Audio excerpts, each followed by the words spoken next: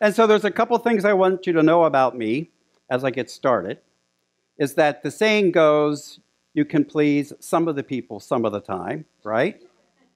And it's also true, you can offend some of the people some of the time. So I'll say, you're welcome and I'm sorry at the same time. Okay, right? Right? Okay. So I'm here to speak to you about the power of life, and I can assure to you, coming from the Great Plains, there is life there. You know, the flyover zone, sometimes when I'm on the coast, people wonder if there's any life there or not, and there's plenty. Hope you'll come visit Kansas City and to Unity Village and enjoy the beauty there. So my specialty is metaphysics. I have a passion for Unity's metaphysics. I have a passion for the teachings. I have a passion for what might be called our theology, but it's more like a universal philosophy. So we're going to go on a romp, and one of the ways I like to start a romp is with my favorite affirmation. It's another beautiful day in my consciousness. Together? Another beautiful day in my consciousness. Okay, let's do that one more time. It's another beautiful day in my consciousness. And so as I was preparing this talk, it occurred to me that most of the time when we're taught about how to teach and how to speak, that we should meet people where they're at, well, that's hard to do when there's this many people here. So what I want to invite you into is meeting me where I'm at. Now, that might be scary, okay? But open your heart, okay?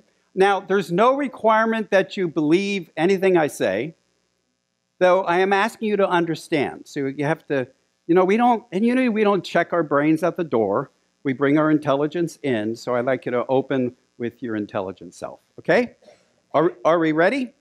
Okay, so I decided that I would share a little bit of my story, then a little bit about the metaphysical basis of the 12 powers, and part of that is to help you be on the same page as I am, because as I travel the Unity movement, we could say there are a multitude of flavors of Unity.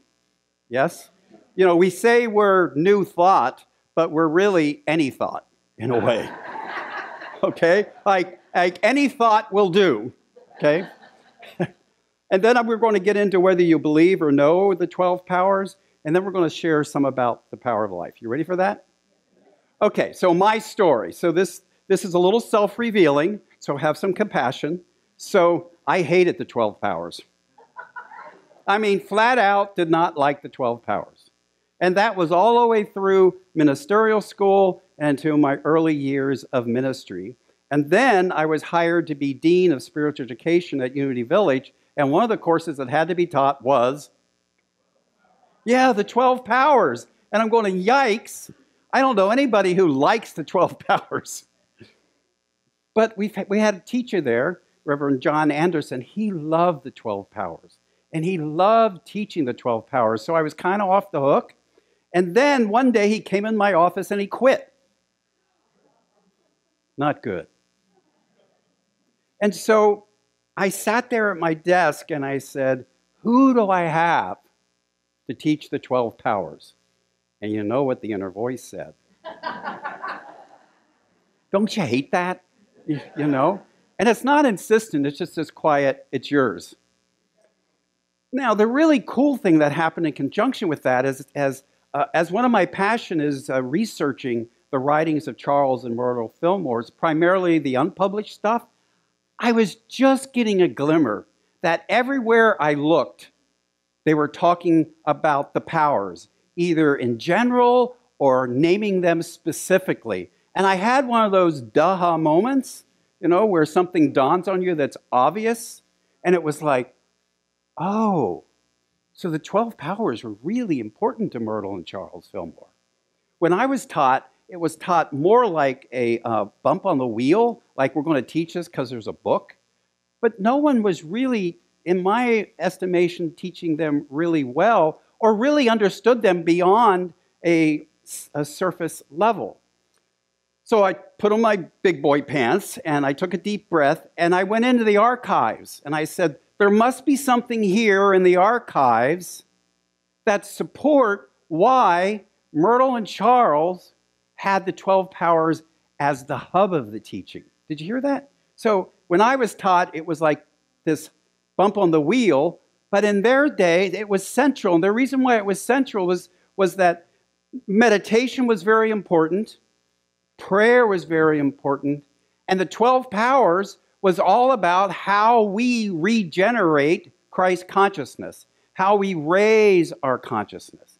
And that wasn't being taught very well. So when I went into the archives and I found out that Charles's book was based on the 12 Months of Unity magazine in 1920, I decided to read that magazine cover to cover all 12 months. And yes, Charles's articles were there. However, there were articles by other people that in some ways wrote more clearly. And I finally understood the 12 powers for the first time.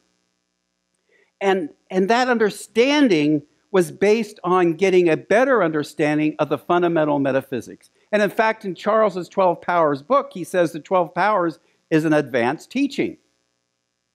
And it's advanced because it uses all this other stuff. So I'm going to start with some of the other stuff. You ready for that? Okay, there may be times here you're going to have to take a deep breath because you're going to maybe hear something different. Are you ready for that? Okay, all right. We're ready.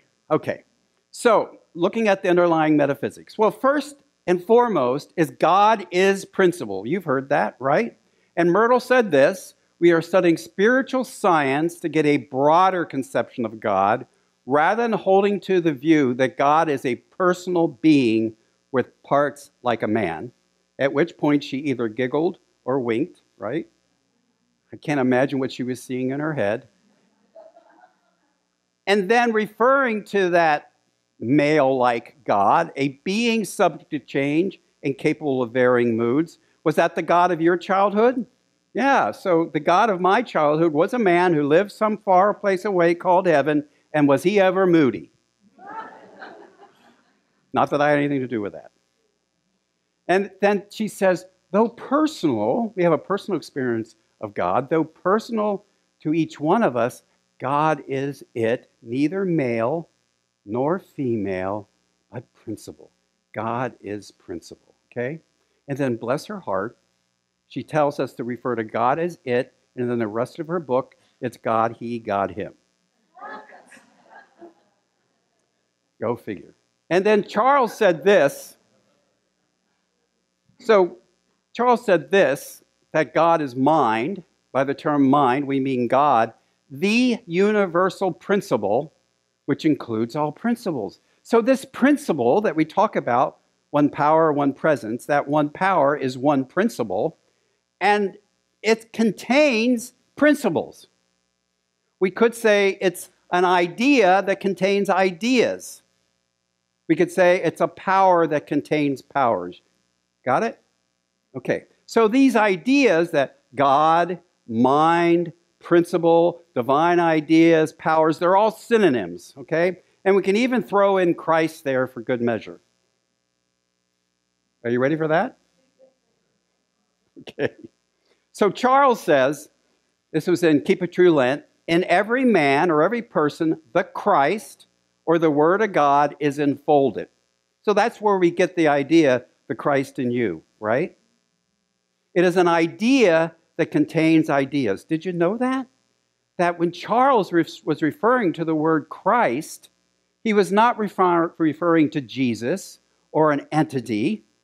He was referring to this concept that the Christ is the idea that contains ideas. We could say the power that contains the 12 powers. You with me? Or the principle that contains principles. Okay? And that Christ within isn't in you like a wiener in a bun. Okay? Because we have this image, as I travel the country, that people see the Christ within as something within them, but somehow separate. So that Christ, the idea that contains ideas, is enfolded in you. It's inseparable from you. And Charles Fillmore's favorite scripture was, the Christ in you, the hope of glory. Did you know that? The Christ in you, the hope of glory. And I never knew why Charles liked that so much, because I was hearing it from my Christian ears. However, doesn't it make more sense if you say, the idea in me is my hope of glory? The idea that contains ideas is my hope of glory. And if we could name those ideas, if we could name those principles, it's more applicable. The Christ in me, my hope of glory, feels good, but is pretty useless if we can't name what it is. And it's not that feeling good is wrong, it's just that we're looking at a practical way to make ourselves better. Yes? Yep. And some of you know my favorite saying is, what happens in vagueness stays in vagueness.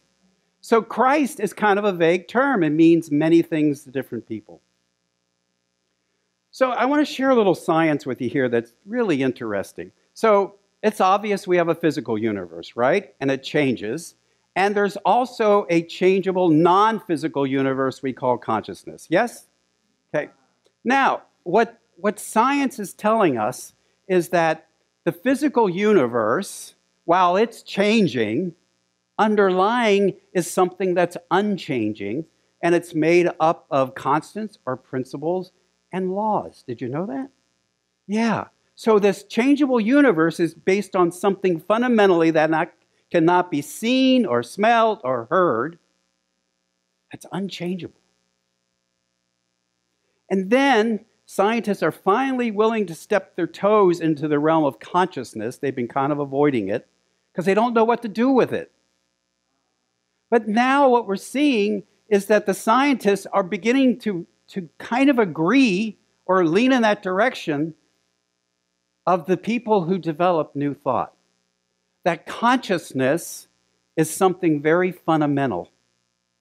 In other words, you can't go much deeper than that. And underlying consciousness are immutable, unchangeable principles and laws. And the laws tell us how to use those principles. So what we're really saying is that whether it's physical changing and non-physical changing, it's underlined by the same thing, principles and laws. And in Unity, we call the principle that contains principles, we've given the name God, haven't we? At least based on what I just shared with you. You've got to take my word for it, or Chuck's, I don't know. So, and he's saying that those realm of ideas is the source of everything. So this realm of ideas is the source, the fundamental basis of everything. You, me, the trees, the stars. And then Charles goes on to say that man has all power and authority over all ideas of infinite mind. Did you ever even imagine that you have power and authority over the ideas, the principles of divine mind? Did you ever think of that? Because we're almost always taught that somehow they control us. And then Charles said this, the ego is man, and by reason of his divinity, so do you know you're divine? Not just you're divine, darling, but that you're actually divine. You are the divine. And then he goes on to say, I'll just start over again. By reason of his divinity, he makes and remakes as he wills. Do you realize you are making and remaking yourself every moment of every day? You're doing that. And that's one of the radical and wonderful things about Unity, about self-responsibility. Someone else isn't responsible for your consciousness. Someone else is not making you or remaking you, just in case you didn't know it. Okay? And we're using our divinity to do that. You're using your divinity to make and remake yourself. And then he goes on to say, in this lie his greatest strength, yes, and his greatest weakness. Has anybody ever created something not so great in themselves? Yeah, right? It's sort of a universal experience. And it's one of the ways in which we can learn. And guess what we're using to create either the greatest or the worst? Principle. Because that's the only raw material we have. And then Charles goes on and just puts it right in our face. God is the one principle. We are all as free to use God, the one principle, as we are free to use the principles of mathematics or of music. Wow. Most religion teaches God uses you. Charles is 180 degrees different from that. And then there's this quote, which I discovered in the archives because I was trying to find out, I was curious, why in 2006 or 2007, as I look back over time, it seemed like we were not getting the same results from prayer as Myrtle and Charles reported in their time. Have you ever wondered about that? And so I was looking at what's missing today. And so I went to the archives and I found out there was this healing conference in 1923, the first healing conference ever given by Unity in Kansas City or anywhere. And in his very first lesson, this is what Charles said. And this, to me, friends, is the missing piece. God only does what man says he shall do. All the prayer, even the affirmative prayer I learned, was all about asking God to do something. This says I have to do something. You see the difference? It's huge. God only does what man says he shall do. God is our servant. Okay, when I first read it, I was waiting for the lightning to strike, to be honest, okay?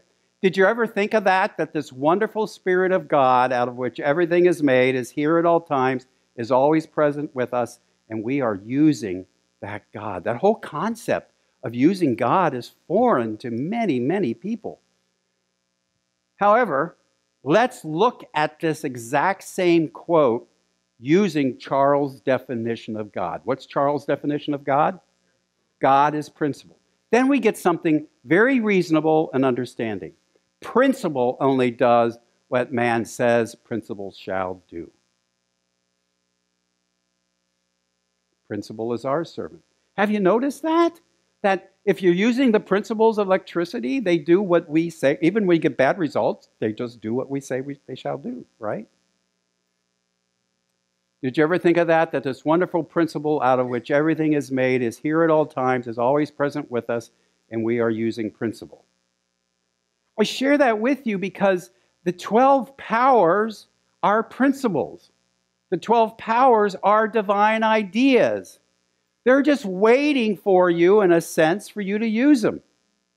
Because they do not have the capacity to use you. Charles said, there is but one power. You say that here, right? There's only one power and one presence. And when I read that and said that for years, it was like there's only one power and one presence in the universe in my life, God, the good omnipotence, and I'm not it. Did anybody read it that way? Because I can read that from my old theology. And we got to remember when we say there's only one power, that means the power you are, the power you are, the power you are, the power you are, must be that power. Because if your power has a different source, now we're in a duality. There's not one God. There's not one principle. You see? And this teaching is about a non-dualistic system. So he says, there is but one power. We use it as we will. If we send it out by our thought and word and hate, it destroys. I've noticed that. Have you? But if we send it out in love, it builds. There are not two powers, but two ways of using power. Okay? And that power contains powers, which we're calling the 12 powers. So those 12 powers are right there. You see them. You've looked at each one for the last 11 weeks. But do you believe them or do you know you have them? So let's check. You ready to check? Okay, so here we go. Here's the answer, yes or no. Do you notice you have the ability to believe? Do you notice you have the ability to persevere? Do you notice you have the ability to compare and contrast? Do you notice you have the ability to desire and harmonize? Do you notice you have the ability to master and control? Do you notice you have the ability to imagine and visualize? Do you notice you have the ability to understand? Do you notice you have the ability to choose? Do you notice you have the ability to adjust? Do you notice you have the ability to be passionate? Do you notice you have the ability to renounce or eliminate? Do you notice you have the ability to vitalize and energize. So, you just prove to yourself that you have these abilities. And the abilities are what we experience when we're using the principles or powers we call the 12 powers. You get it? So it's not, I believe I have faith. You know you have faith. It's not, you believe you have the principle of life or are the principle of life. Okay? You know it. You've experienced it. And mostly we do it unconsciously. And so what the teaching about the 12 powers or the 12 principles is about becoming conscious of those principles so we can use them consciously and hopefully better. So let's talk about the 12 powers in general. We already just noticed, at least everyone in this room has them, right? Okay. We are always using them. You cannot not use them.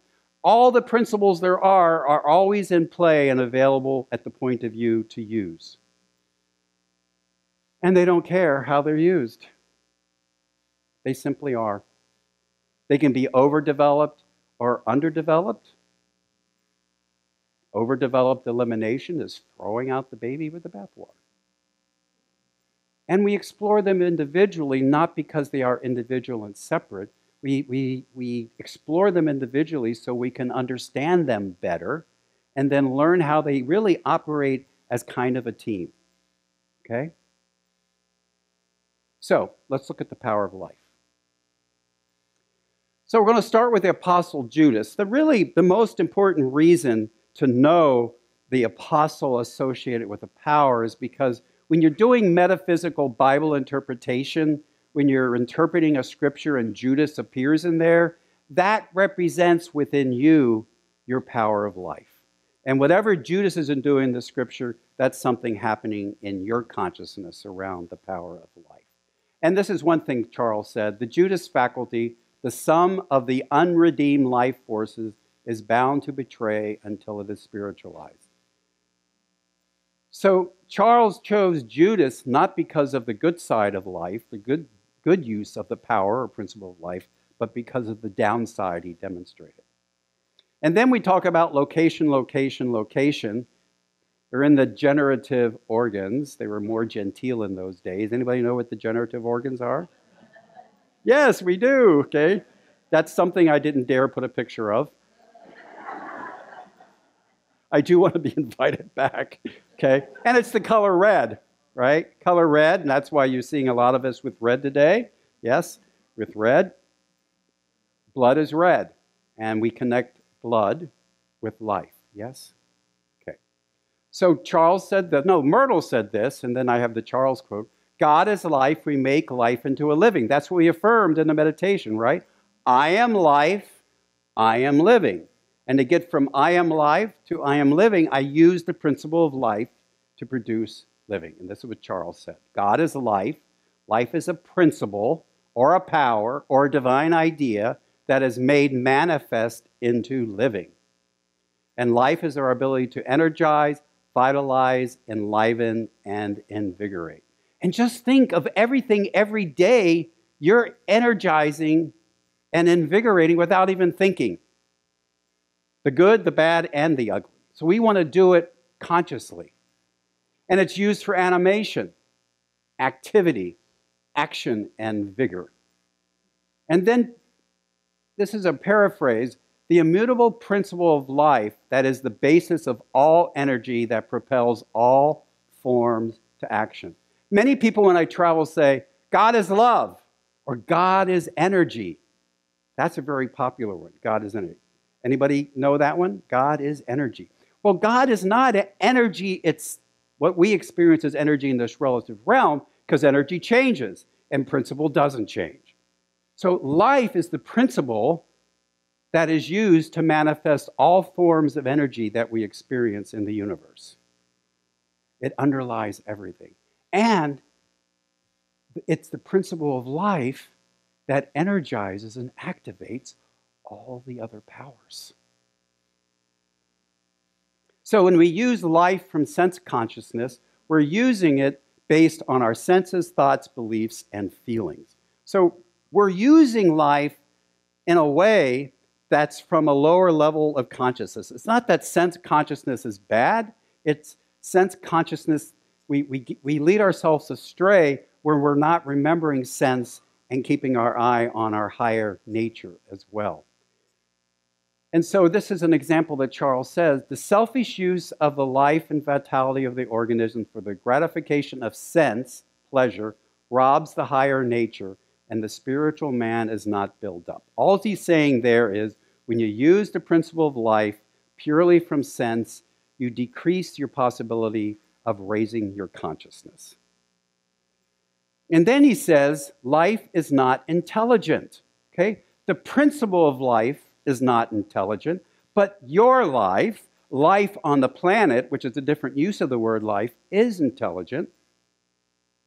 Because when I'm talking about my life or your life, the life that you're manifesting is not simply being manifested from the principle of life.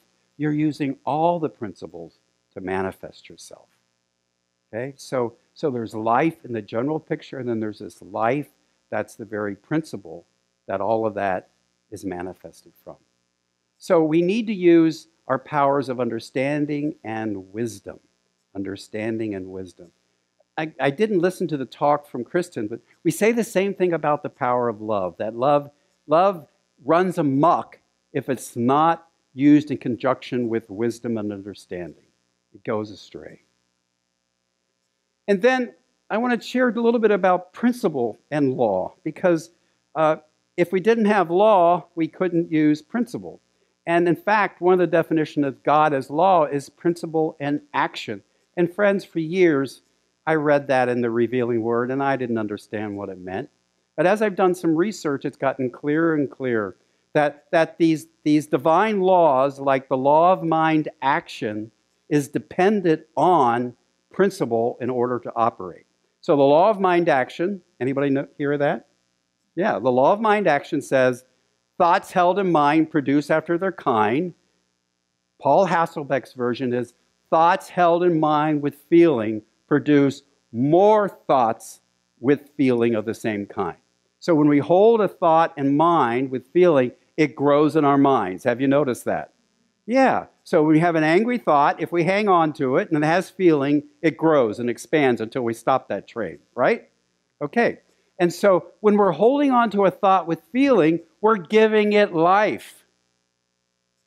That's what affirmations are all about. We're giving it life. We're using the principle of life. And when we're holding on to that thought with feeling, we're desiring whatever seed thought that is in the moment, whether it's a good one, a bad one, or an ugly one. But when you hold on to it with feeling and you're really desiring it, you're using the power of love, the principle of love. So you can see when we use the law of mind action, we're using the principles of life and love, because we've already learned that anything that changes is based on principle. And then when we use life from a higher perspective, from an elevated consciousness, more based on our clearer awareness of these divine ideas or principles or powers, we get a better outcome. And hopefully that's in the direction of raising our consciousness or regenerating our Christ nature. So, are you in the game? Do you want to raise your consciousness? Do you want to regenerate Christ consciousness? Well, one way is we do an affirmation. So let's start. So it says, I use life wisely. Okay, that was lovely. Now let's say with a little more energy. I use life wisely. Okay, now you're going to use your dominion center, okay, your personal authority. Now say this with authority. I use life wisely. And now let's say it with zeal. I use life wisely. I see you do. Thank you for being here.